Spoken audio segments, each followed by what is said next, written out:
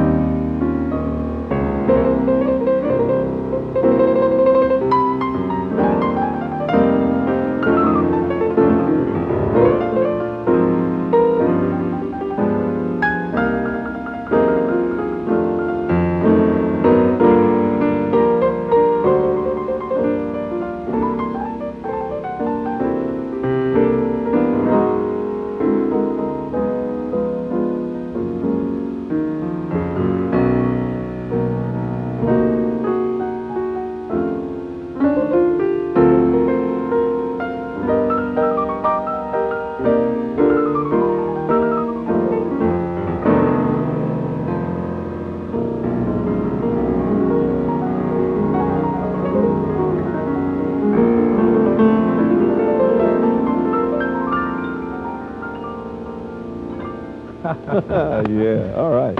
Oh, I just got to tell you one little story.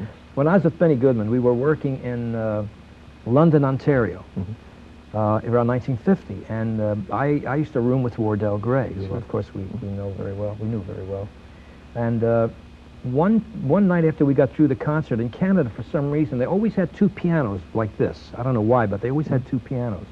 And we got through the concert, and then I started to play Sonny Igo and Clyde and Lombardi, started to jam a little bit.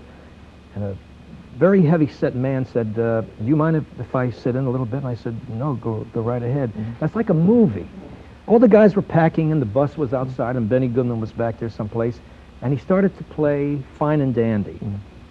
And he played one chorus, and he played two choruses, and three choruses, and all of a sudden people started to come around. By the time he played about the 25th chorus, the whole band was there, and I have never heard anything like that in my life. That was my introduction to Oscar Peterson. Oh, and I never, I mean, I just never heard anything like this in his life, you know, in my life. But the fact that I'm glad he stopped singing, because I got enough trouble. I mean, he sounded just like Nat. He sounded exactly like he used to play like Nat.